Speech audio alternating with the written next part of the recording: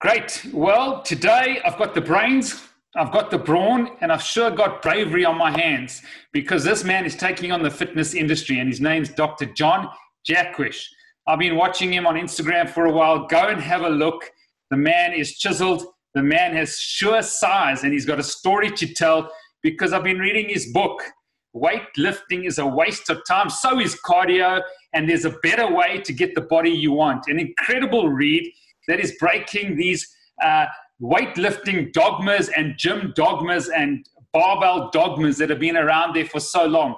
What I've loved mostly is it's a science book. This man has a PhD. We're not only talking about a body, we're talking about serious brain power. So welcome to the show, Dr. John Jaquish. Thanks for having me, Steve. This is it's going to be fun. Yeah, absolutely. Tell us your story. What happened to your mom and osteoporosis, and how you got into the fitness industry, as well as just developing some serious bone strength in the people that are battling with osteoporosis. Well, I've never been a part of the fitness industry. I'm apparently a disruptor of the fitness industry, but yeah, I don't really see an industry at all. I see a lot of confused people making things that people might buy. But they don't know what they're doing. So when it came to osteoporosis, my mother, she was diagnosed with osteoporosis. She was in a panic. She thought she was too young. She thought it was going to limit her quality of life, and it does. So what I did was I said, let me look for the people with the highest levels of bone mass in the world and see how they did it, and maybe I'll come up with some way to have that help you, because she just didn't want to take the medications. They're pretty brutal side effects. So you have them all in South Africa, so you know. What I did was, it was very obvious which athletes, who were the super responders. And it was gymnasts. And it was because of the rate at which they hit the ground. It was impact. Impact was the influence in their bone mass. So I thought, okay, what if I could create a device or a series of devices that could give the benefit of impact without the risks of impact, right? So I did that, tested it with my mother, and within 18 months, she had the bones of a 30-year-old. Wow. Yeah. Wow. That's incredible. And she was in her 70s. Wow. At the time. Yeah. So, now she has like super young bone, and she goes and does everything, hiking, gardening, anything. Great. And this is the product that you developed called OsteoStrong. It's looks like a set of sort of biomedical machines that put forces through different parts of the body to ensure that the correct load, I think it's 4.2, is that correct? A load. 4.2 is hip. It's different in different places in the body, but they're robotic musculoskeletal treatment devices. They all have a robotic arm to get the positioning exact. And then they're also cloud-based, so they record all the data and analyze it with all the other data of the hundreds of thousands of users. So like already we have some of the largest collection of bone loading data ever, and it's growing. So there's a lot of research and science to this. I mean, you've spoken to, a lot of specialist physicians about the benefits of OsteoStrong outweighing, all the classic medications and drips and, calcium sort of supplements they're giving and vitamin D supplements. You've seen a significant uptake in all the science and the research that you put together? Oh, yeah. Okay. Yeah. The good news about medicine is if you show the evidence. Now, the level of acceptable evidence with medicine is like a lot higher than fitness. Yeah. Fitness studies are done all the time with 12 people. Pretty much the minimum amount if you get to get statistical significance. So you have the proper confidence interval in your statistics. But like that kind of study in medicine is like garbage. Yeah. Like that's a pilot study. That's like, should we do a real study? That's the only question that answers. So I collected data that wasn't like pharma level, but it was good. and ran a couple of studies. And the good news is, at first, the medical professionals were uninterested because they were like, well, until you do a trial with 10,000, spend 10,000 people, millions of dollars, we're not even going to bother to read this. But I kept showing up to the conferences, and I kept being a speaker. And also, like, a lot of these institutions that are supposedly owned by pharma, they're not. They want to help people. Like the International Osteoporosis Foundation was awesome. They kept inviting me back. Okay. They really wanted to hear what I was doing. And so, the lectures got bigger every year that I went to their annual Congress. And it ended up just working out. And the good news is about medical professionals, if you show them the evidence, even if it's at a lower level than they're used to seeing, they still understand. Okay. And so, and it was just one after the other, like, wow, I will prescribe this. I will send patients. And ultimately, it's a treatment with no side effects, with very little risk and risk of injury. And it's an alternative to where you can have a non-pharmaceutical approach. Then you try that first. Yeah. And of course, it does require effort out of people. You have to try hard. So some people, for one reason or another, maybe they have some joint pain, or they just have a low tolerance for discomfort, or they just don't really want to try. They'd rather just take a pill and, maybe have a side effect. They don't care. So, and for those people, the medications, they're going to have to do their job because they're unwilling to or unable to participate with OsteoStrong. But the vast majority of people respond very well to the OsteoStrong therapy. So, like I said, hundreds of thousands of people around the world. Yeah, well done. Incredible. Over 300 clinics, you said, in 8 countries. Is that correct? 140 clinics in 8 different countries. Okay, great. Yeah. Excellent. And then what moved you towards the X3, something that I've been using for 6 months that I'm so grateful that I've had in lockdown. We had a really hard lockdown in SA. At times, you weren't even allowed to walk into the street. So it was really tough, but I had probably one of the best, I think the best exercise equipment possible, known as the X3. What moved you there, and how did you get into it? I agree with you. That is the best exercise option.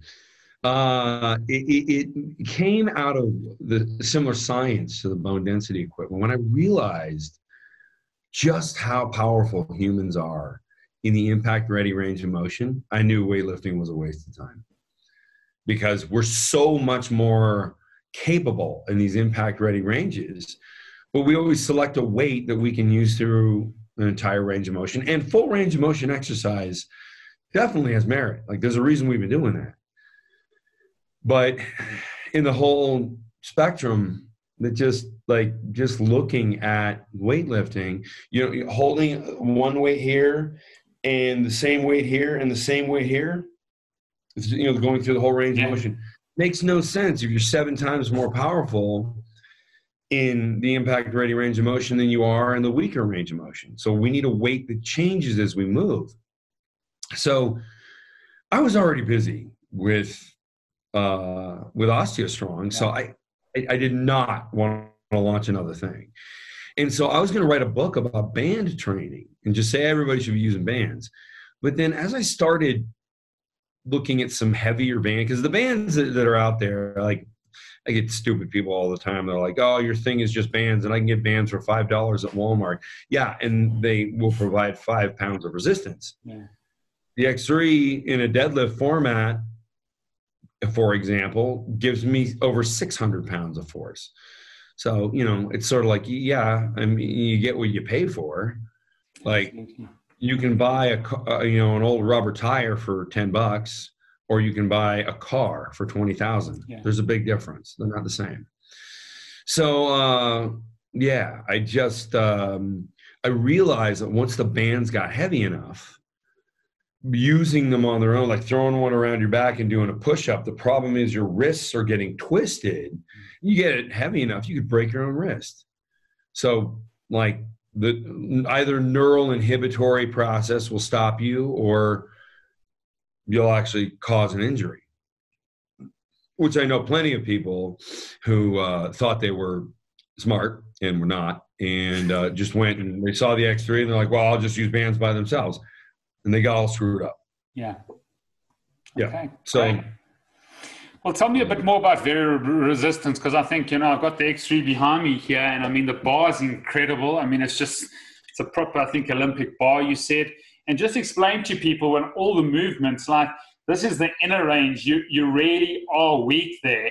And I think in different sort of motions, the deadlift, or whether you're doing the shoulder press, I know that the row is different. I think your strongest range is at a different range. But in your mid-range, you're quite strong. In the press, you're strongest just before you lock out. And the band actually increases in force depending on the different range. Is that correct? Dramatically, yes. Dramatically. Okay. Yeah, and we had to make special bands that would deliver the right amount of force because they didn't exist. Okay. So, I mean, like I said, hundreds of pounds. When I do a chest press, I hold 540 pounds at the top, 300 pounds in the middle, and about 100 pounds at the bottom. Okay. And then, I go to fatigue with that 540 pounds, and I'm devastated, just exhausted. Mm-hmm. And then I do repetitions with the middle range until I exhaust there. And then my last few repetitions are maybe only an inch.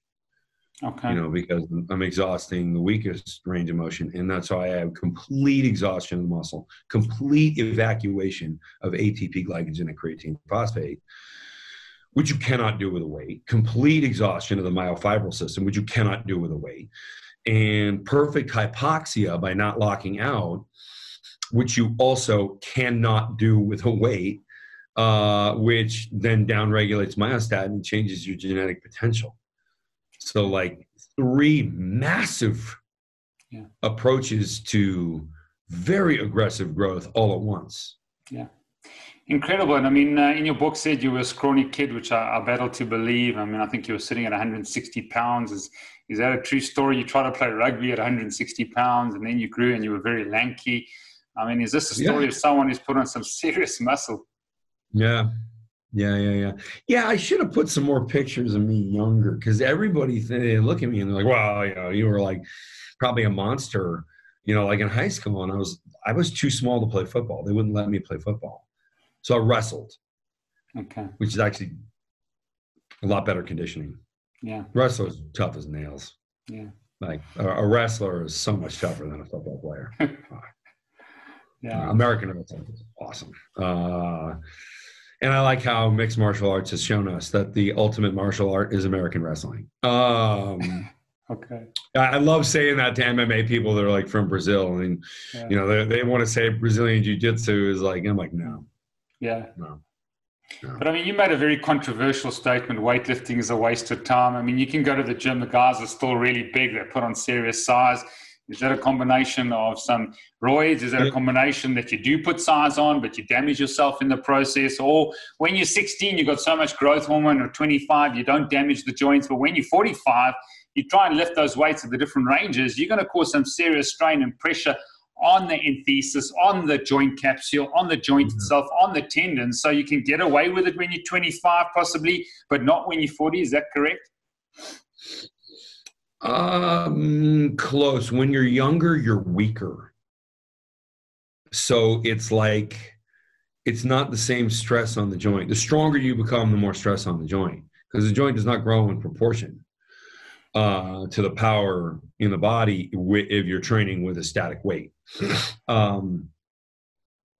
It does with my approach, but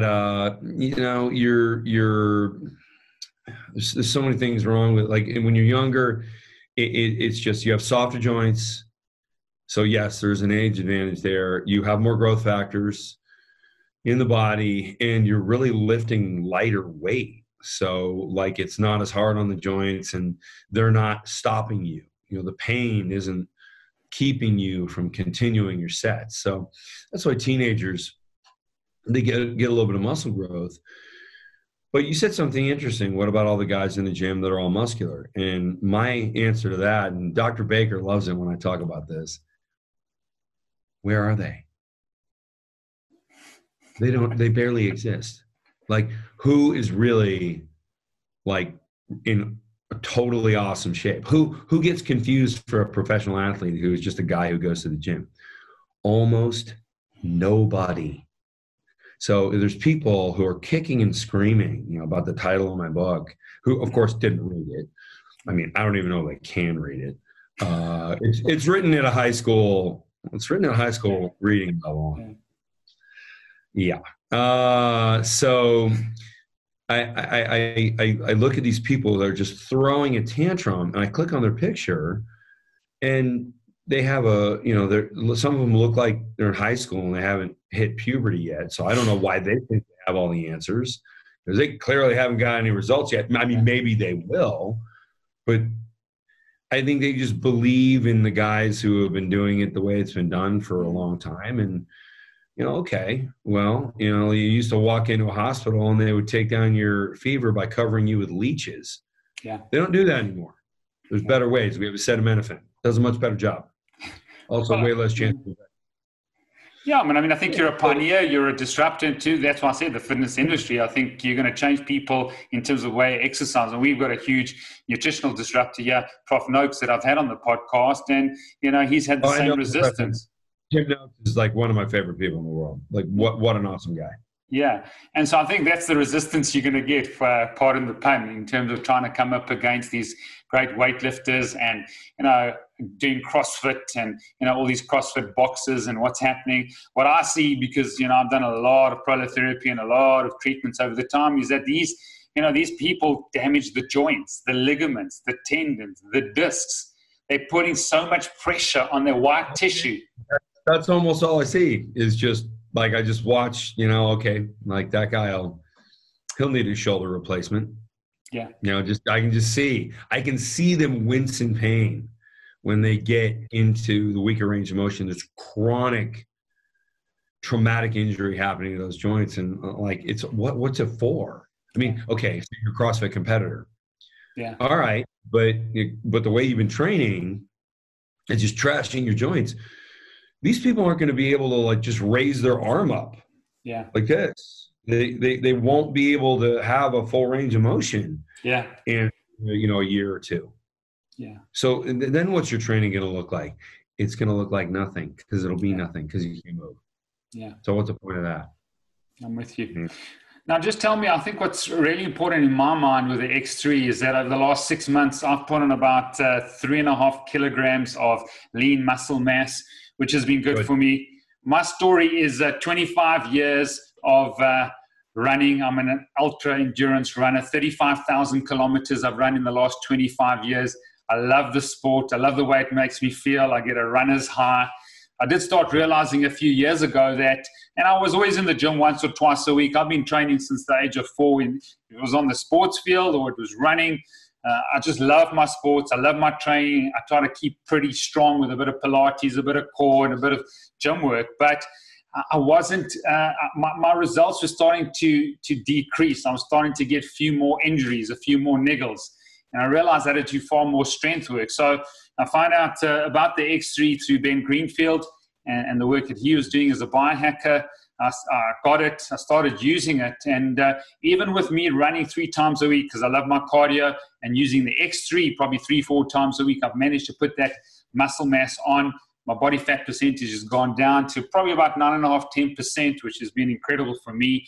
And I've put some real size on, and I've put some size on areas that I thought I would never, like the middle deltoid. My shoulders have increased, but there's no exercise that actually you do like a lateral raise with the X3, but somehow you get a development in muscles that you're not actually functionally moving by doing these set of exercises. So can you take us through the number of exercises? I know the sheet here that I've got here, it's of you. It's 8 exercises. I think there's a couple more that have been in the Facebook group, like the upright row, the split squat and that. But take us through the series of exercises. Does it really take 10 minutes? And if you do go to full fatigue, will you actually hypertrophy the muscle? Will you grow the muscle, or will you just increase in strength? Which question do you want me to answer? Okay. So yeah, there's 8 main exercises and there's a couple of supplementary ones. But be careful, you want to follow the real program, because there's a lot of like just clown stuff that people make up, and they don't really understand biomechanics, and they don't understand the principles that we're trying to apply. So just follow the program and don't listen to anybody else. Okay. Not that they're all wrong, but if we come across something smart, we'll put it in the program, and that has happened never. So, you know, the 8 exercises, I mean, you do them. Do you do push day? You know, you do bench or press? You do chest press. So also, like, there's some things you can leave out if you don't want to do specific kind of hypertrophy work. So, you know, the most efficient movements are the multi-joint movements: chest press, squats, deadlift, overhead press. And then there's some single joint movements like calf raises. Now, like, you know, we're training athletes. Like I work with 10 NFL players. I work with an entire NBA team in the basketball team in the States, and then a bunch of different NBA basketball players. It's different. Like they're not going to do specific calf work. They're going to engage their calves. They're going to try and engage their calves more in the deadlift a little bit, because that's more full body. You know, when they do a jump shot, it's not just the calves that are driving that. Yeah. It's the whole body. It's the momentum. It's the swinging of the arms. It's the momentum moving forward, and they can leverage that. So, and also, I'm not a basketball coach. So I work with those coaches to activate as much as possible the things that they need, so they can get more vertical, and then be more protected when they land. Okay. Because that's when injuries happen, especially if they get knocked off balance as they're in the air, which happens all the time. And those guys, because they're so tall, they're at greater risk of joint injury at all times. Yeah. Tall people, you know, there's more leverage on every joint, and so, you know, the joints are just built like everybody else's. They don't have super joints. Yeah. So yeah. So all those things go together. Now, the main moves. So the main movements and the specific movements. You know, like Ben Greenfield had me on his podcast, and he says, like, you know, like calf raises. Like, why would you do that? And I'm like, because I like girls complimenting my calves.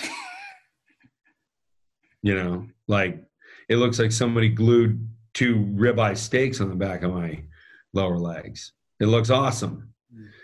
And he's like, wow, like, I was really going to make fun of you for this, but like, that's a pretty good answer. Like, he was like, I was so excited to like say like, oh yeah, you know, calves specific. I just want good looking calves. Yeah. Like, it's vanity. There's no functional reason.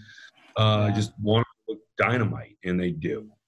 Okay. So, and if you go to full fatigue, you know, I mean, it's probably, if I'm tired mentally, or I had a tough work day or a tough night with my 4-year-old, you know, the exercise is probably one of the hardest workouts that I've ever done.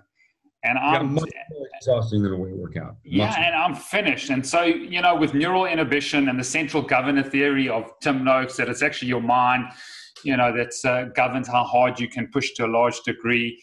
These workouts are really tough. So to get the muscle to grow in size, not only in strength, you need to go to full fatigue, or other people call full failure. You need to make sure that you go through the different ranges in full fatigue. So if you're doing that chest press, then you push it out. When you can't hold it anymore, then you push it in the mid-range, and then you push it in the inner range until you're totally fatigued. And that's what causes the growth. Is that correct? And the hormonal release as well. That's right. That's right. You know, the hormones have the two biggest growth factors that have a lot of research behind them are testosterone and growth hormone. Growth hormone its axis is really the stabilization firing. So balancing yourself, which a lot of different, exercises. I see people like, using machines and stuff. This is why performance athletes use barbells. They don't really use many machines at all, if any, because you lose the stabilization firing. You don't respond the same way. Yeah. When you look at what there was one of the references in a meta-analysis that my co-author, the book, Henry and I, we did a meta-analysis in 2016. Stabilization firing interventions in growth hormone. And like you look at a regular squat and you're holding maybe 1/3 or 1/2 of the weight that somebody does in a leg press. Now, of course, the leg press is kind of silly because most of the weight is being driven into the ground because you're pushing at an angle. But these sideways head dummies don't know that. So they think it's more weight, and they think it's better. And so what was shown is that the people doing the regular free weight squat could increase their growth hormone by 600% after just one set from self-stabilization with a heavy weight. Now, the stronger, more strategic interventions in a squat yielded over 2,000%. You know how much the leg press did? How much? 0. Nothing. Wow. Right. So it's like trying to get a tan with candles. It's just not how your body works. Yeah. You can try all you want. Yeah, it's not common knowledge, this, the people don't know that. And this is what they're doing in the gym, and I think that's what you're trying to really say.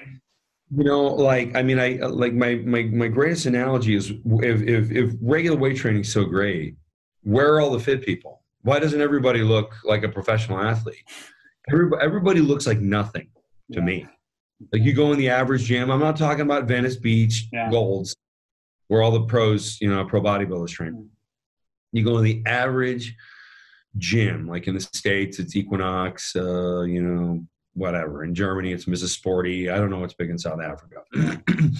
But you walk in there and the people don't look like they work out. And some of them have been working out for years. So why would you defend an industry that is an absolute failure? Like people get nothing. And some of the defenders of this is like, well, you need to get your hormones right. They're just taking anabolics, and it's like, okay, you don't need that. Yeah. Your body will make those things. If you give it the reason. So that brings me to testosterone. That was a long trail back to testosterone. So when it comes to testosterone, the amount of heavy that's applied, like you cannot get away from heavy if you want a muscle to grow. You got to put huge forces through the body. Well, when somebody uses X3, they're using far greater forces than they would ever be able to use in a gym. And they're using it at high repetition. So like my chest press is like 20, 22, 23, 28 repetitions with over 500 pounds. And I get the benefit of that with the myofibril exhaustion. And then I focus on sarcoplasmic exhaustion. There's no stimulus like that. Nowhere. And we get the growth, and we have people emailing us before and after pictures, and they're all over the website. Where they put on more than 20 pounds of muscle in 6 months. They put on muscle faster than I did. Wow. And this is like, we see this all the time with people who use it right. Now there's also people who get it and then they just, only eat half the protein they need. Everybody doesn't have the building blocks. Well, yeah, it's not going to do it. Right. Go for it. Go ahead. No, just expand on the fact, a lot of rehab, if we take like lateral rotation to strengthen the rotator cuff, or doing raises out to the side, being functional in this space, a lot of people get injuries, rotator cuff injuries, reaching behind to get something in the car. These functional movements, that aren't with X3 front raises, or, these type of movements, using your glute medius to go out laterally and abduct the hip. A lot of strength work is done to rehab athletes in that space. Does X3 sort of incorporate and strengthen sort of your mid-deltoid, your glute medius, and your lateral rotators? It did. It does. And there's a lot of myth in like what's functional, and also like ultimately, and Ben Pekulski and I were driving together, and he's a former Mr. Olympia competitor. And he said, the problem with the word functional is the function of a muscle is to shorten. So you can call anything functional, because muscles, anything, any movement. And, ultimately, if you have something heavy to pick up, you don't grab it and then lift it laterally. So that's not functional at all. I see people say that, and, well, you can't do a lateral raise with this. Yeah. And who would want to? Okay. Like, that's a terrible exercise, and it's damaging the shoulder. You can't, remember what I said about heavy and testosterone receptors. You don't get a heavy weight through the deltoid by doing that. By doing this, you do. Okay. The overhead press. Now, if you don't have the range of motion of the overhead press, then you do an upright row, which is, that's got some limitations, but that's more for the people who just don't have the range of motion to lift their arm overhead. For example, my father, he's had a couple shoulder surgeries, and a lot of years being an engineer and experimenting with a lot of things. He designed and built a lunar rover, a little car that's on the moon. Oh, wow. Like engineering projects where they're working with the guys who are the constructors, building these, the prototypes, and they're pulling stuff and picking up stuff. And he beat up on himself a little bit. Yeah. Great. But that shoulder press, that's the one that I fear the most. If I'm not strong, or if I'm not feeling solid, that thing absolutely decimates you. It takes everything out of you. And really, the X3, I've started doing it at the end of my workouts, So, I've realized if I go for a hard sprint, if I want to do some functional movement there with maybe a bit of blood flow restriction bands and cardio, just to get out the workout and get the movement of the body, I'll finish my sets, because once I've done X3, I'm done. There's nothing more in me. So I have found personally just doing 10 minutes hasn't given me the endorphin release, and that's why I've incorporated a bit of sprinting. I've incorporated with a bit of blood flow restriction bands. Is that the right protocol, to put X3 at the end and just finish totally to full fatigue? If we weren't on a podcast, I would give you probably a different answer. You understand your body, you've been an athlete a long time, you're advanced. About 99% of the people who are going to hear this podcast are going to think they're advanced athletes. Everybody wants to think that they're, expert level. Yeah. Right. I would say to 99% of the people who follow the program. Okay. Because you don't know better. You're not in tune with your body. You're not, just because you've been going to a gym doesn't mean you accomplish anything. Doesn't mean you have years of experience. You probably have one day of experience, and you've repeated that one day of experience for years. And oh, look, you look the same as day one. So I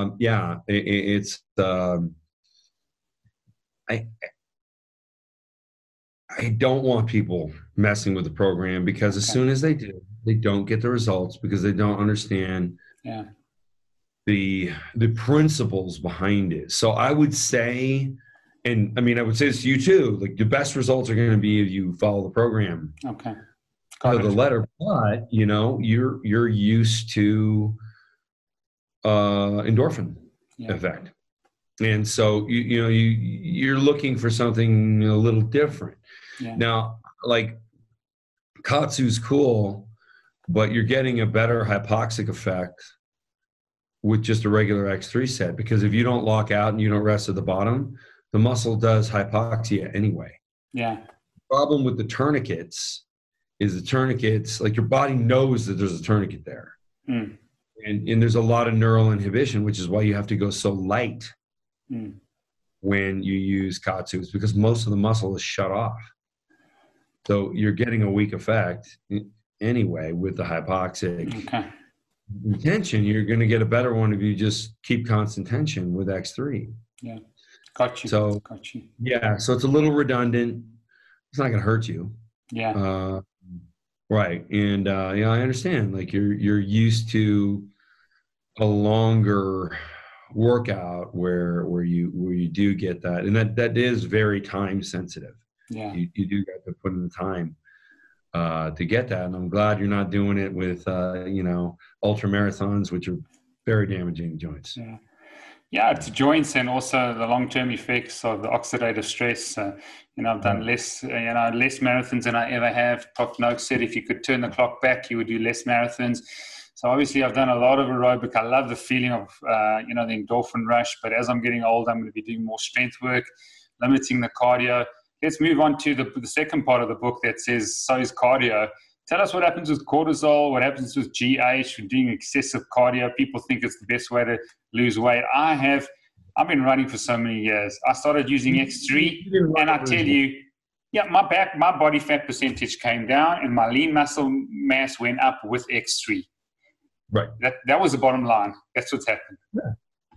Yeah, because your hormones were not working against you for the first time in your life. Because when you do steady state cardio, your cortisol goes up and stays up for a long time. And what does cortisol do? It gets rid of muscle, it metabolizes muscle, and it encourages the storage of body fat and makes it so that it protects body fat. So you're going to stay fatter longer by doing cardiovascular exercise. And there's 40 years of research here.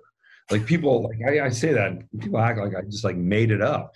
And part of the reason there's over 250 references in the book is because I wanted people to see it. Like, here's all the studies. You can look any of these up. Yeah. And I get trolls that are like, yeah, it's still alive. Like, okay, well, which study do you have a problem with? Yeah. They can't even read one of them because they don't know how to read research. But you can certainly read the conclusion, and the conclusions are pretty clear. Yeah. So, it's also, I feel like because of social media, it has highlighted a true failing of the human mind, which is people want the answer they want, not the answer that's the truth. Yeah, that's right. Yeah. I like the story in your book where you're doing X3 and then you got on a bike and you started cycling and you went up a big peak and you managed to cycle well without even stopping. You weren't even training with regards to cycling. That was Henry. That was Henry. But I mean, that was an incredible story because, I've run 11 Comrades marathons. It's a 56-mile race that happens every single year. It's the hardest ultra marathon, I think, in the world. Probably about 20,000 people that start that race. I love the race. I love the day. It takes me just I've done 11 in a row now. So, yeah, I generally finish top 15% of the field, including the pros. I love the challenge, and it's tough with the elevation. And but I'm just wondering if I do more X3. After reading that story, I thought if I get more X3 and do less mileage, and be far stronger, there's a chance that I can get away with less miles on the road and more X3 and still be able to finish the race. Possible. Now, keep in mind, dragging extra muscle around is not going to make you a better ultra marathoner. Because let me give you an example. Like, there's a myth out there that strength athletes have poor cardiovascular health. The reason that this has been casually observed and inaccurately observed is because, and I'll give you an analogy here. This happened. This guy I was working with, and we were changing planes in Munich, and we were headed to Moscow. And I'm 240, and he's like 140, like a really, really slight guy. I'm talking pounds here. The Munich airport is like I don't know how the Germans did this. They do everything right except that airport. It's a mess. Like, you're running up and down the stairs all the time. Like, you got to go through you know, the customs, and you got to go through the passport check, and you're just up and down, up and down, up and down. And so our plane came in late, and we had to get to our flight to Moscow. And it was a different air group too, so they didn't know where we were coming from. Because if it's the same air group, you know, they'll hold the plane. So, you know, like, we're hustling, and he's doing great. Now he does do quite a bit of cardiovascular exercise, and I'm like, you know, out of breath, and there's like sweat on my face. And he's like, "Man, your cardiovascular health is terrible." And I said, "No, that's not the problem. The problem is my quadriceps are 4 times bigger than yours are. And when I switch that engine on, it takes that much more blood." Yeah. So it's just a bigger engine. It's like, you know, it's a difference between a Prius and a Formula One car. Yeah. The Prius is designed to go long distances and be very fuel efficient. The Formula One car, not at all. Short distances, incredible speed and power. Yeah, I'm with you. So I'm the Formula One car. Yeah. Like, you know, I'm purpose built. That's what strength training will do. I have very low body fat. He has, you know, like, he's kind of skinny fat. Yeah.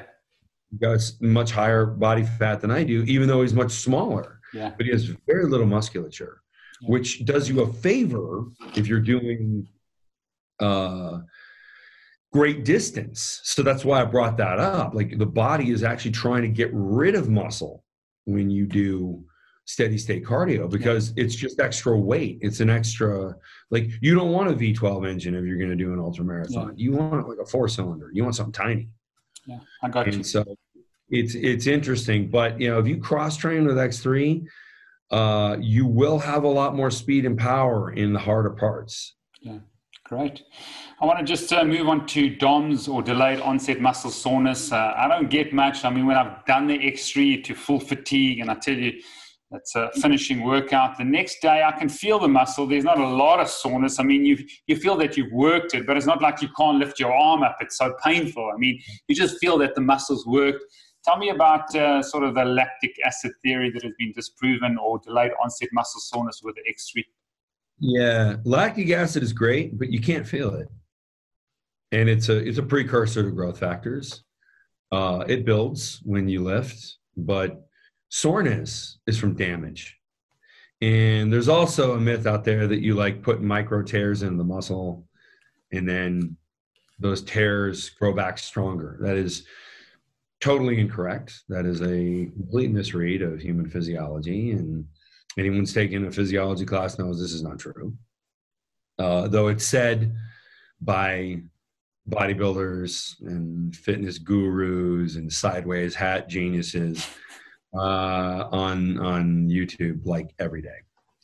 It's just not how it works. In fact, muscle damage is inversely related to muscle growth. So the more damage you have, the more soreness you have, the less you will grow, not the more you will grow. So, and that's part of the reason, loading the weaker range of motion is really where that damage comes from, because the weaker range of motion can't handle it. Somebody who's really trying to push some serious weight, and their weaker range, their joints can't handle it. And so there's, you know, damage to the musculature, the tendons and the ligaments. And they're compounding that all the time, and they think they're sore, and I had a hell of a workout. Awesome. You know, like, no, not really. And you're not going to grow. Okay. I mean, this is why 99% of the people, or maybe 99.9% of the people you walk into a gym, you can't even tell they work out. They look like nothing. So when you do the X3, you don't feel it much afterwards. You don't feel anything, or you just feel that, hang on, actually, I worked out the day before, you know, if you did chest or shoulders. I feel nothing, and I never have. And now I put on 60 pounds of muscle. Wow. So, you know, that's more than most people would ever expect to put on in their life. Yeah. And that was the last few years. Great. So, tell me about some of the safety. Have there been issues from a safety point of view? And also, to keep the constant tension, you've got to keep that constant tension. You can't let that tension go ever. You've got to make sure the muscles always engage and the band's always engaged from a tension point of view. Tell us a little bit about any, you know, possible risks and that with the band. So the bands don't break. They fray like a rope. They're made out of layers of latex. So they'll come unraveled before they'll break. Okay. So some people like just lie and say like, oh, the band broke and like hit me in the face and I'm in the hospital. Like, yeah, it's just some troll, just making some shit up. And we got a lot of those. But yeah, that's just not how it works. It's like in the 80s when you'd watch like an action movie, like a car would like drive off the road and then explode. Yeah. Cars It don't do doesn't that. happen. Yeah. Yeah. You can go to 1,000 car crashes and maybe there'll be a fire at like one of them. Yeah. But in the 80s action movies, car crash equals giant explosion. Yeah. Right. Well, my favorite is sometimes the cars explode before they drive off the road because the pyrotechnic guy packed the dynamite in there and he didn't time it right. Yeah. Right. So it's like that's just, there's been no injuries because of broken bands, except for injuries. Yeah, and little light sort of females. My wife's like very, light, 5'2". They manage with a white band. My son's 16. He's starting to use the band. He's seen some muscle growth. I mean, is this for everybody? Is this for the aged? Is this for, youngsters? Can anybody use this? It's not going to stunt a person's growth if they start at the age of 12. A 52-year-old woman who's got, who's tiny. Can she use the white band? I use it with people in their 90s. Now they have to be mindful of their joint health and how they're starting off. Yeah. Because I've never met a 90-year-old who had perfect joints. Yeah. Like they got one thing or another. So yeah, I mean they can do it and they can receive progress from it. When they take their shirt off, they're not going to look 20. They're going to be 90, but they'll look better. Yeah. Okay. So I designed it so that the regular guy who can experience the failures of the fitness industry, like I never targeted bodybuilders. That's why I'm so dumb when these guys get upset, and it's just like I didn't want you as a customer anyway. Like I'm going after busy professional people.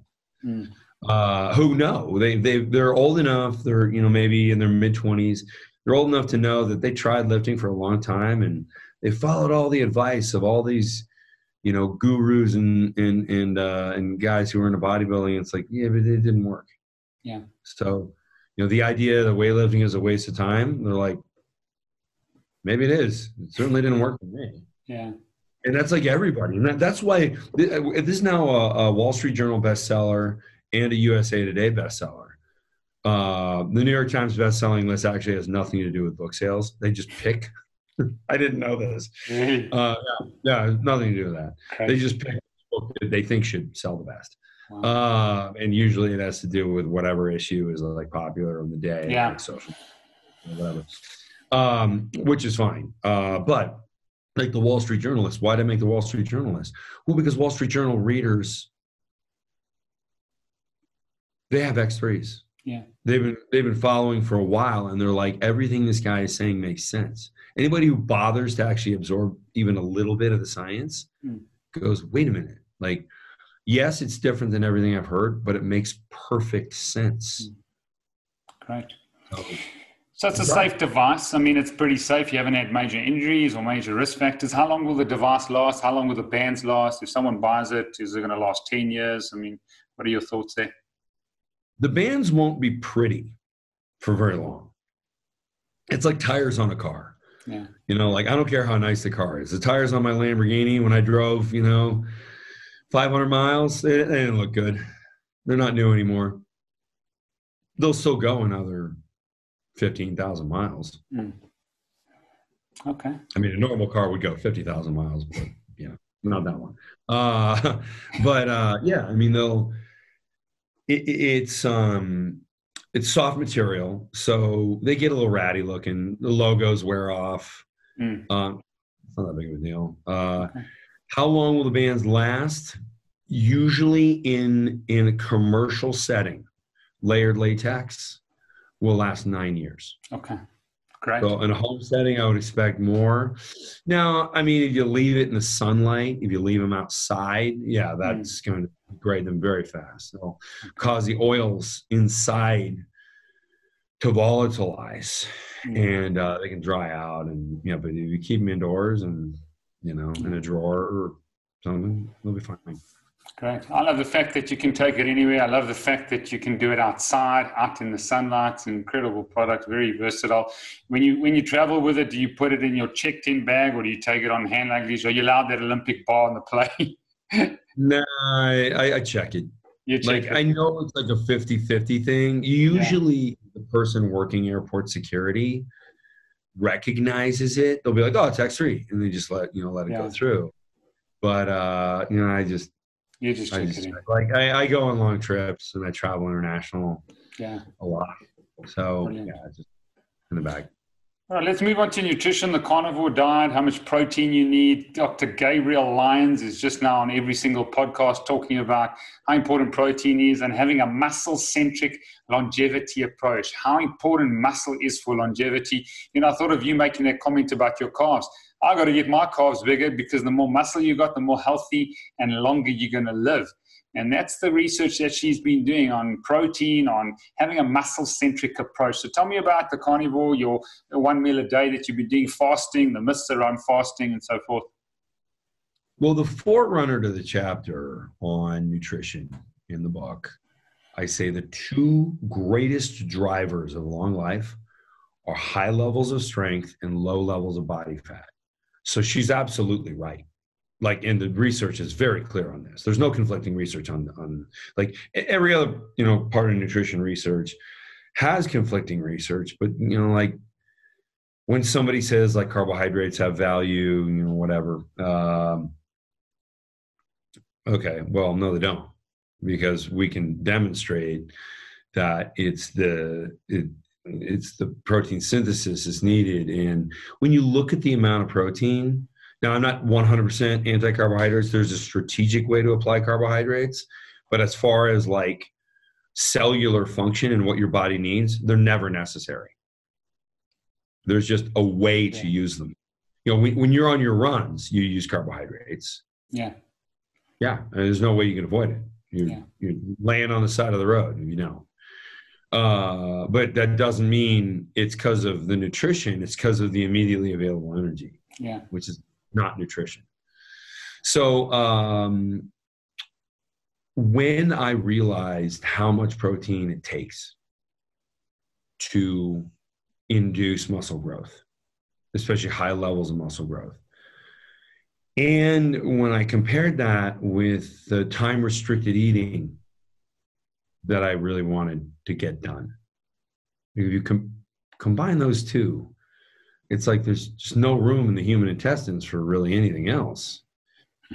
And I thought, okay, well, I mean, it certainly reconciles with all the ketogenic work I've read. Professor Noakes, like all his work and books and lectures, and it all started coming together. Like, okay, we should be doing time-restricted eating. If we're ketogenic, we won't go crazy, but by doing that. Only carb-addicted people go crazy. Like I was out with a special lady friend last night, and she was like, "Oh, like by 11 o'clock, like I have to eat something." And I'm just, I'm not saying anything. Like I don't want to ruin her day until she's like, So I was just, weather's nice tonight. What can I say? Like, I don't want her to have to endure one of my lectures. Like, absolutely. She may read my book. I behave myself. And keeping my mouth shut last night was an example of behaving myself. So it all made sense. Like all the ketogenic principles and the physiological function. It's like we have an entire system of the body to facilitate ketogenesis. And the fact that people want to ignore an entire system of the body is like ludicrous to me. Like why? Why would you say that oh, that whole system is wrong. So is your liver wrong? You want to get that removed? Mm. Like, Got what? you. Yeah. So, and of course, with the Western diet, nobody uses the ketogenic system. Yeah. It's just ignored. And so putting all those things together, I realized that carnivore nutrition was absolutely the way to go. Also, time restricted eating. You know, I only eat. Right now, I'm only eating 5 meals a week. Wow. Wow. And you haven't lost any muscle mass?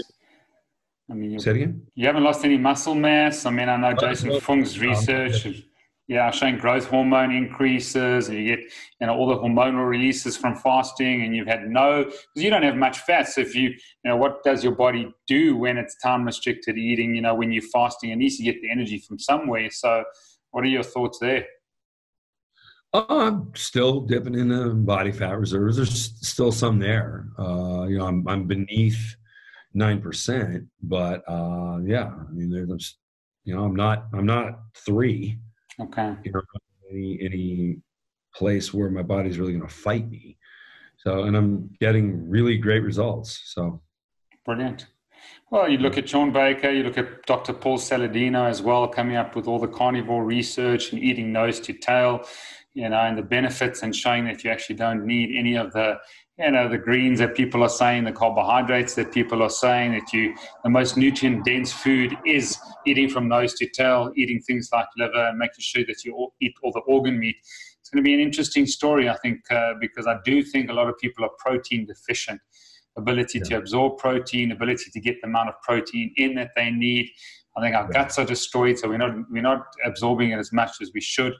But Dr. John Jaquish, we're coming to the end of the show. I want to ask all my guests this last very question, and is that if people want to sustain their transformation and maintain using the X3, it's not for sissies. This thing is a proper exercise machine. You want the results. Yes. You're gonna have to put it in, and so what would you say the key factors are to sustain any transformation that you want in your body?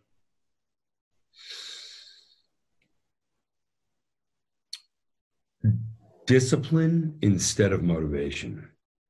When you're disciplined, you only have one decision to make, and it's this decision right in front of you.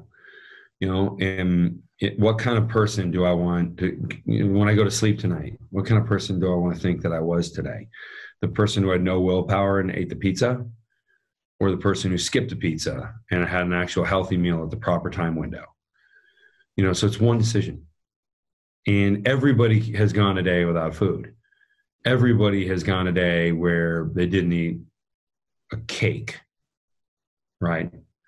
So live one day without eating a cake, then you never need a cake. And you also have to really drive in your head that is just food for diabetes. Yeah. That's what that is. Yeah. And like I said, there's a way to apply a very small amount of carbohydrates strategically. That's not what I'm talking about. I'm talking about just the general nutrition that you go through day by day. And so, like, let's say the average person who could gain 50 pounds of muscle and make their body fat very low and look like a professional athlete, but they're very far away from that. And then might look at a picture of me and say, like, oh, I'm going to look just like that guy. Or maybe, like Jeremy Boyendia, who's very gifted genetics. I mean, I think the guy has like a 27-inch waist. I mean, he's just small hip bones. It's like, God, it's just proportionately like amazing. Yeah, I don't have that. But they look at that, and they may be 10,000 individual decisions away from that. And because that's so daunting, because it's so far away, it's easy to go, I'll just have like a cheat day, and I'm going to a barbecue with friends, and I'll do whatever I want today. But tomorrow I'll get right back to it. Tomorrow never comes, because there's always a reason. There's always an excuse. Yeah. So you just need to say, the only thing I need to get through is today. Yeah. The only decision I need to make is proper nutrition today. And that's easy. One decision. Am I going to go to bed and go, I'm a loser, I screwed up? No. You're going to go, no, I'm going to be victorious when I go to sleep tonight. Yeah, great. Thank you so much. And discipline is more important than motivation. There's a lot of value in there. And where can people connect with you, John, and where can they get the X3? I made a landing page recently, drj.com, doctor spelled out, and the letter J.com. And you can find the link to X3 there. You can find the link to my Instagram, to Facebook, everywhere, all there. Great. Well, thank you so much for your time. You're a pioneer in this, if you don't want to call it the fitness industry, you're not even a part of it, but maybe you're a part of the strength industry. You want to see people grow and stay strong, be the best that they can be. And I tell you, I haven't felt better in the last 6 months through lockdown than ever. I felt the strongest and fittest, had the most amount of energy.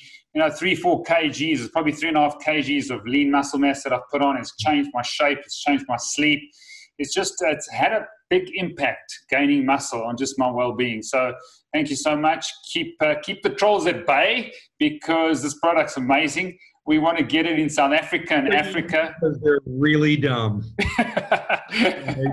Stupid, angry comments like, okay, so you're go away. Yeah. I don't even read the comments. I just pay people to, sort them out. Yeah. But we want X3 in South Africa and Africa. So hopefully we can form some type of partnerships. Incredible product. And we wish you all the best. Thank you so much for your time. Thanks for having me.